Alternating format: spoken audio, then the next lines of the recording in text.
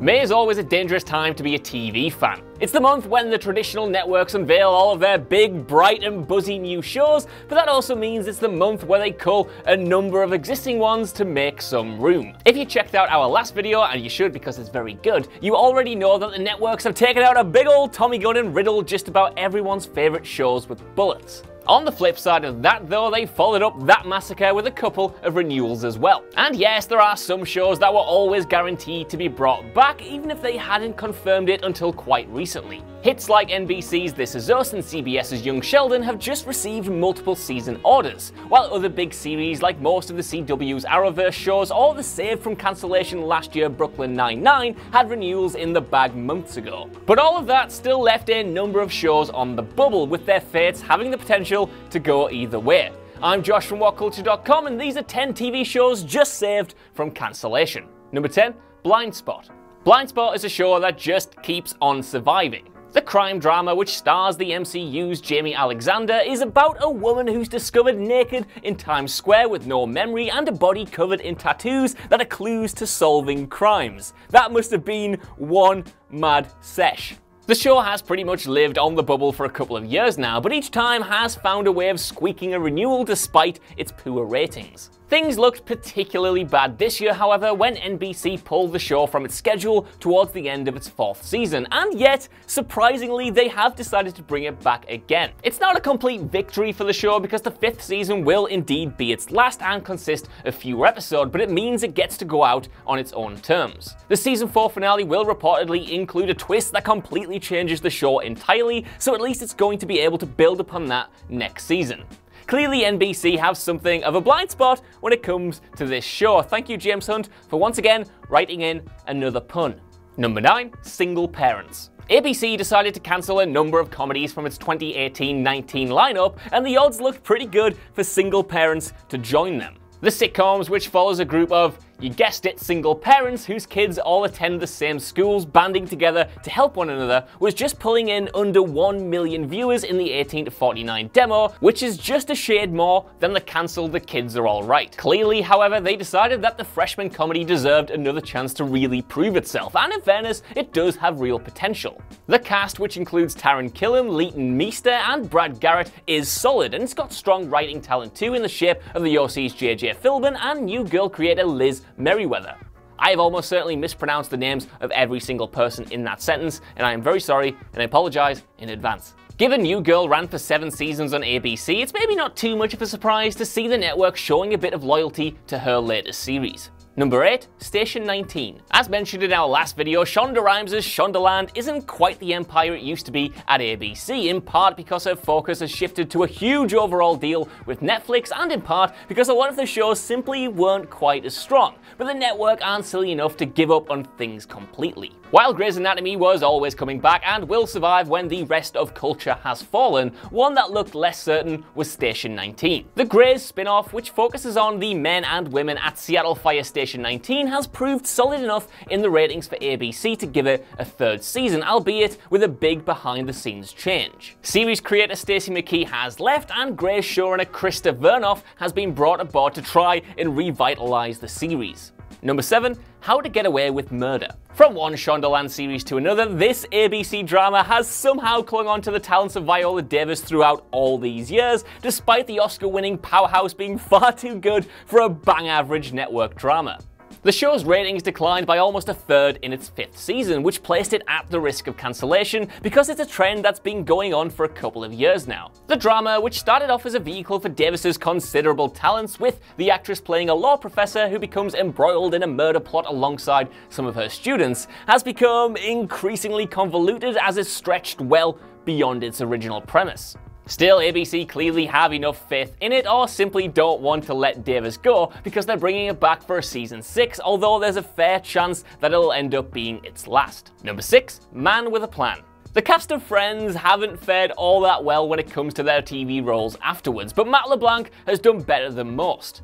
Despite the failure of Joey straight after, he enjoyed some success with episodes, and his latest sitcom Man with a Plan has been picked up for its 4th season. Sure, it's a long way from Friends in terms of both quality and ratings, but at least it's nice that LeBlanc is getting a regular TV slot that isn't, well, Top Gear.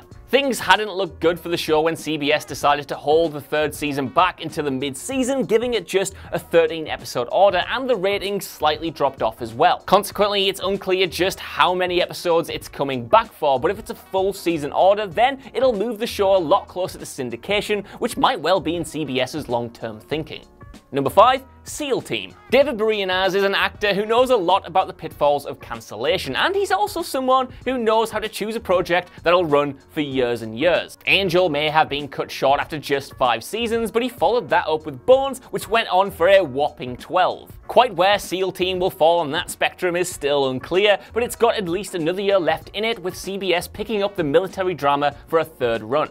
The show has been languishing somewhat in the ratings, though, losing around a quarter of its viewers compared to its first year. But while CBS have been happy to cancel a lot of sitcoms, they've been pretty generous to their dramas. SEAL Team hasn't performed all that well, but it's enough for the network to bring it back. Which is fine, but if this is another Boreanaz show that makes it to 6 seasons or more when Angel didn't, then I swear to God, I will fling some bats. Number 4. Fresh off the boat. If your TV show is on the bubble and then the network decides to actually bring it back, you might think that's a good thing, but apparently that's not always the case. When ABC announced that they were renewing Fresh Off the Boat for Season 4, it made headlines not because of that call, but because of the reaction from star Constance Wu, who wrote on Twitter, quote, "So upset right now that I'm literally crying. Ugh, fudge sake." Though she didn't say fudge, and another tweet simply read, "Fudging hell." And again, she didn't say fudge.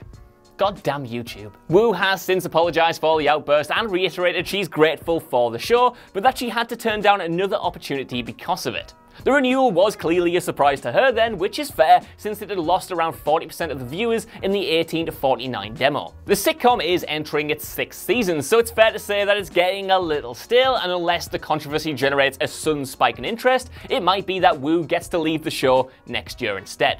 Number 3.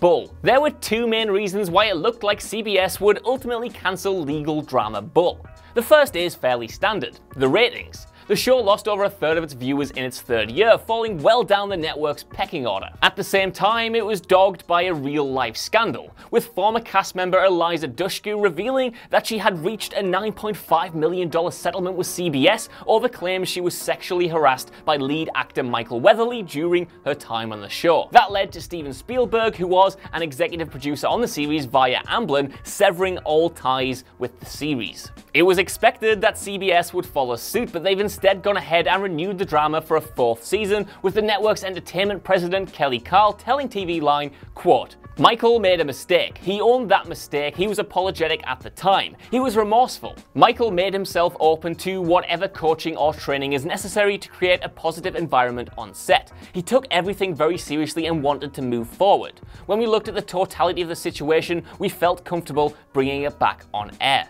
Even with that statement, I can't imagine that it's long for this world. Number 2, The Orville. Seth MacFarlane might be a well-known name, but that hasn't translated into huge success for his Star Trek-inspired comedy series, The Orville, which lost around 40% of its viewers in the 18 to 49 demo in its 2nd year. Fox cancelled a number of dramas around it, including some, like The Passage, that were performing better, so there was definitely a chance this series could have gone the same way. However, Fox has a very close relationship with MacFarlane, who has been making Family Guy for the network for 20 years now, and importantly, they also received a lot of money from tax credits for filming in California, making the series much cheaper to produce than it otherwise might have been. Number 1. Empire. Lee Daniels' Empire isn't quite the mega hit it used to be. The musical drama was a huge success when it first launched back in 2017, with the season 1 finale being watched by a whopping 17 million people and 16 million people tuning in for the season 2 premiere. It's fallen a long way since then though, with season 5 averaging only around 4.5 million viewers in total. That's still enough to make it one of Fox's most popular dramas, but does equally suggest a show that's on its way outward.